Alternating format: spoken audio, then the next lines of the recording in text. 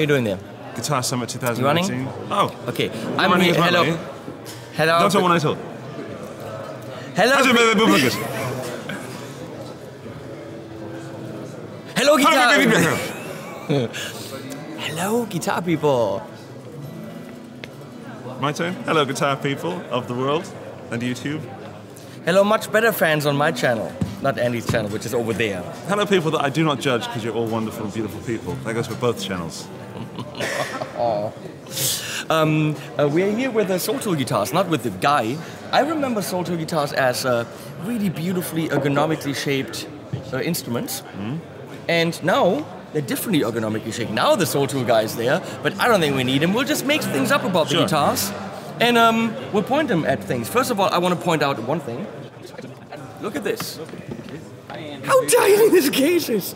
Usually when you have like, you know, headless guitars and stuff, they give you a very small gift bag.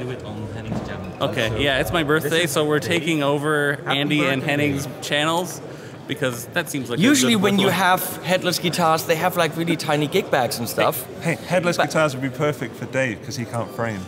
Well, yeah. But look at the... That's what I secretly wanted, a headless guitar. But look at the case. How awesome is that? It's a tiny... back in shop because that's where the guitars are. It's a tiny... And what I want to say is it's a tiny case. Moving on. You always have to move the Guitar Geek. This is what we're looking at. I'm going to try to piece some things together before I talk to the man from the brand man. Piece, not pee. First of all, I love blue and I love flame, so they already had me at hello right there. Why are you filming this, Dave? It's already rolling. It's not content for you. So, and then look in the back. It looks like there's a kind of a 3-layer effect. Like from the nights that say eki eki eki eki patang. You know? Henning? Yes? Why am I here? Tell me what you know about this guitar. Because I thought you were going to do a video together, but all I'm doing is standing here looking well, good. If my job is to look good, then at least let me know before we start shooting. Your job is to look good and be the eye candy. Here, how about you present this? Okay. Well, I don't want to. Tell me what you know about it. I know nothing about it. Oh, then tell me that. I have never heard of this brand before. However, it is something I've never seen before. That's the point. It's a sandwich guitar. We've got some layers of wood, which I'm guessing are held together by these pieces. That looks like mahogany. Yes, it does. And mahogany. Yes. And then a thick, thick piece of maple. Big with actual, which is, you know, it has a bevel. That's a wood. A rounded edge. I think it looks absolutely stunning. I think I want to play it. I think it's... Is it going to sit nicely? Yeah. I'm quite into headless guitars at the moment. It's something that's grown on me. Yep. And this is the same sort of color as my Ibanez AZ, which I'm also into. But with a nicer top. But with a nicer top. And it's a more matte look, which I'm really into. Satin. I like what I'm seeing. So the sandwich thing that's the big question. Yeah. Because it's probably not glued together. It's sandwiched together, as Andy rightfully pointed out, with these big metal things.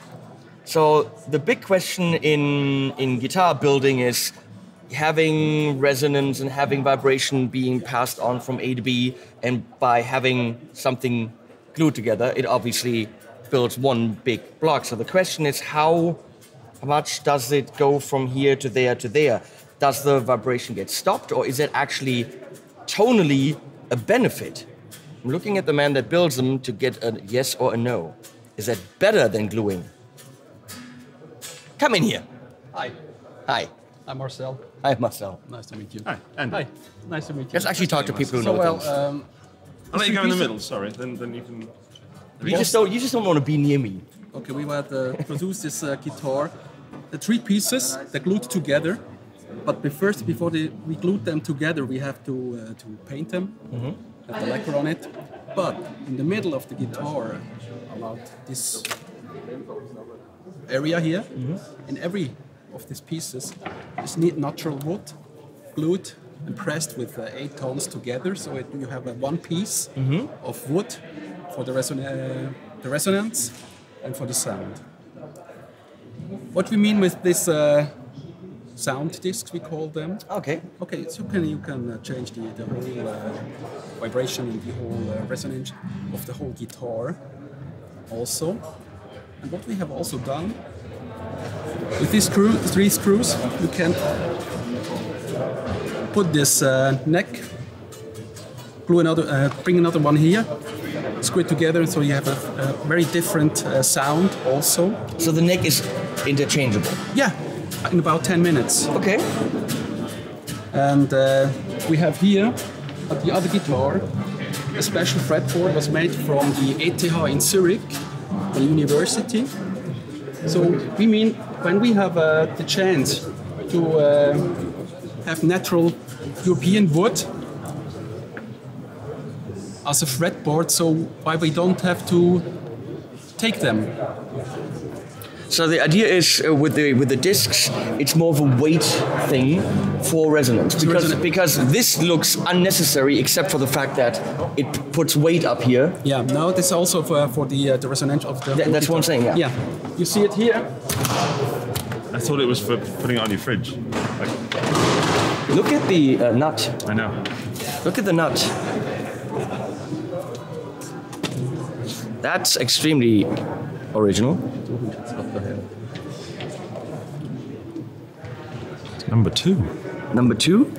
Number 2. Ah, number 2. I'm like, because I thought you went number 2. No.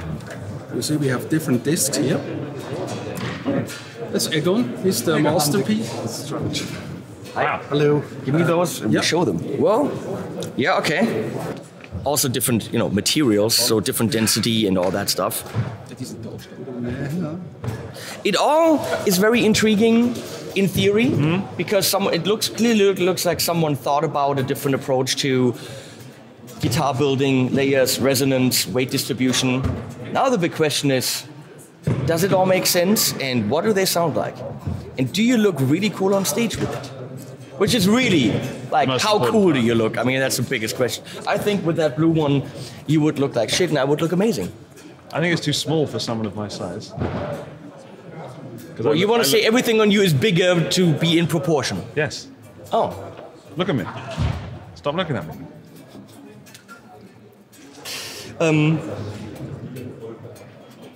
We should talk to these people to actually, at some point, put them on amps and make videos, because that makes sense.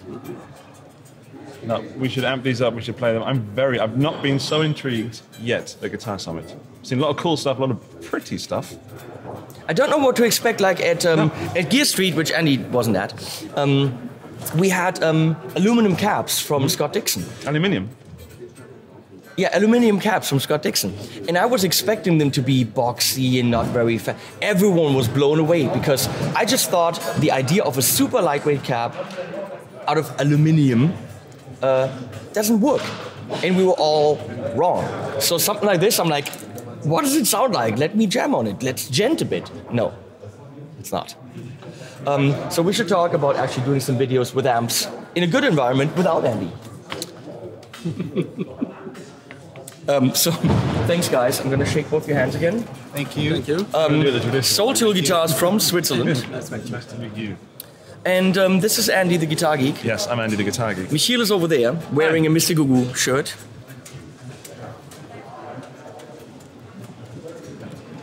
And it is Dave's Cut Your Head Off Framer.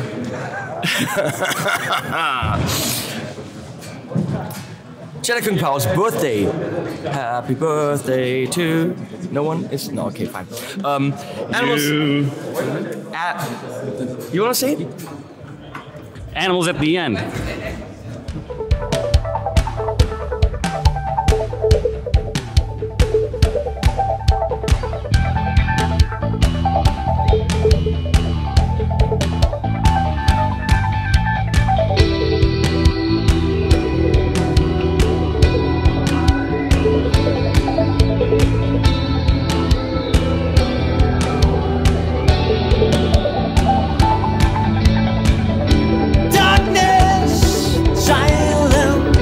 Distant memories.